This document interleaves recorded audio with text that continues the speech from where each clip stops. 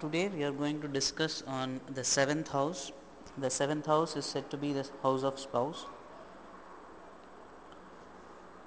We have all born because of our past karma to discharge three debts: one to the rishis by study, one to the devas by sacrifices, and to the pitrus by birth of children. And then we can turn towards salvation. So we are supposed to discharge these debts. The first five bhavas refers to the discharge to the debts to rishis, Body right and the stretch seventh of bhava halasana in is the inner leg. I show you the one debts leg. of the pitrus.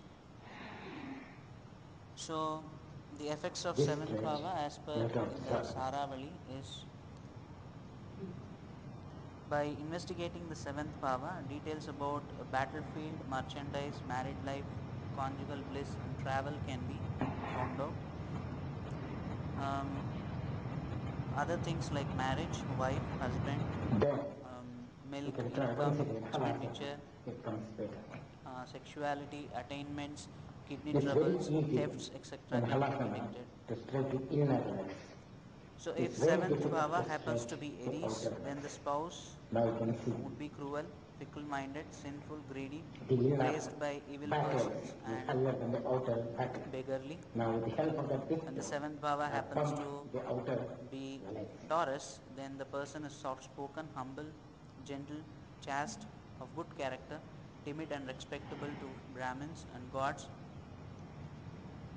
And That is halasana. if it is Gemini, if the seventh bhava is Gemini, then Here it when I'm brings a coming spouse who down, is rich, I move this well-behaved, flesh beautiful, possesses all kinds to of qualities connect in into the mild first manner. bone. So from there, If it I is can seventh say, bhava happens to be Cancer, then the wife will be pleasing, good-natured, prosperous, bereft of defects, lucky and blessed.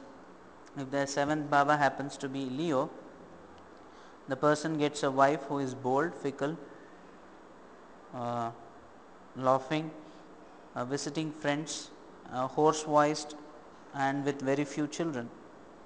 If Virgo happens to be the seventh house, then the spouse will be beautiful, timid, blessed with wealth, happiness, and prosperity.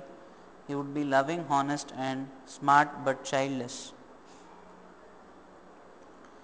If the seventh bhava happens to be Libra, then the wife one gets will be stout, pious, devout, charitable, of varied character, and blessed with many children. If it is Scorpio, then the person will get wives who are miserly, lazy, unloving, and defective character. If it is Sagittarius, then ignorant, harsh, bereft of devotion or rules and regulation, and